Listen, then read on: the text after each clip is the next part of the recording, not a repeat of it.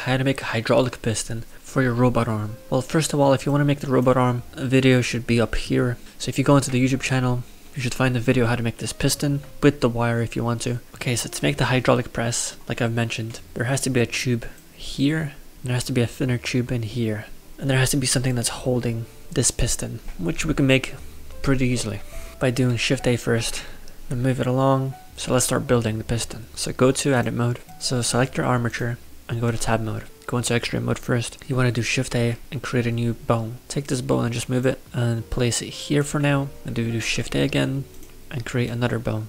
So 2 bones. For now they'll be just here. Make sure they're straight up for now. Select one of the bones and do Shift S, cursor to selected. So now the cursor is on here. So Shift A, take a cylinder, scale it.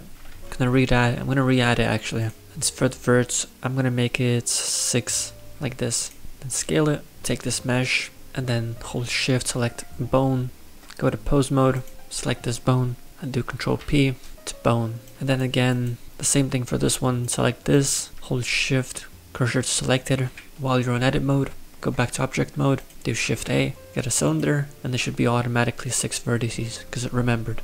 And then just gonna make it smaller so it fits the inside of this one, and just scale it a little bit. Select this mesh, hold Shift, select bone, go to pose mode, and do Control P to bone. Good. So now we have these little 2 systems, but first we gotta make the animation happen. So for the animation, go back onto edit mode and just move these bones where you want them to be. So like I did on my drawing, I want it to be around here, like this. That's what I want my thing to look like. So I'm gonna select this bone again, go to edit mode, rotate. I'm gonna try and make it fit this line. Not 100% accurate, but something close.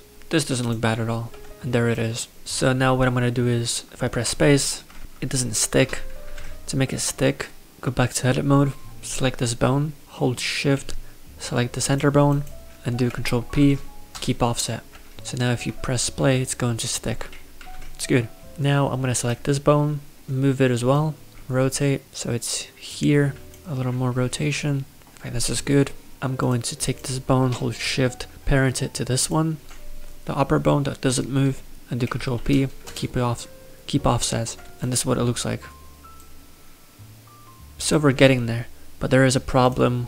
You have to go to pose mode, so go to pose mode for this armature, select one of the bones, then on your properties, if you go down to bone constraints and do add bone constraint and do damped track and select damp track, and now target, select armature, obviously armature, take this bone, so this bone is armature 0, well this bone is 5, number 5 right here. So go back to the green bone and then bone and do 5.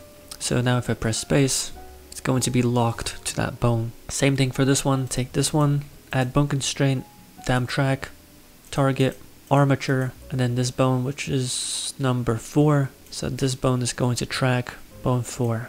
So if I press space now, you can see how they're locked. So now you can see the system's actually working correctly. So now the fun part, just reshaping and resizing everything to make it fit and look perfect, or even adding a little more design.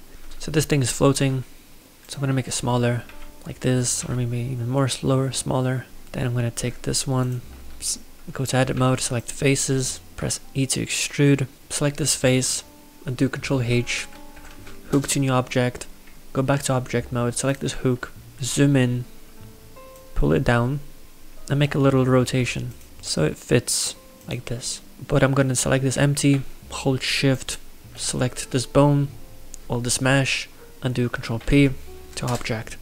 So now it's going to stick. And now again, the same thing, take this mesh, press tab, select the face, and then do Control H, hook to new object, go back to object mode, and now select this face, and do Shift S, cursor to selected, go back to object mode, select this hook, and do Shift S, selection to cursor. And now just take this hook, do Shift, select this mesh, and do Control P, object. There it is. It's stuck and it's stretching, which is kind of interesting. And I've basically finished. So this is what it looks like.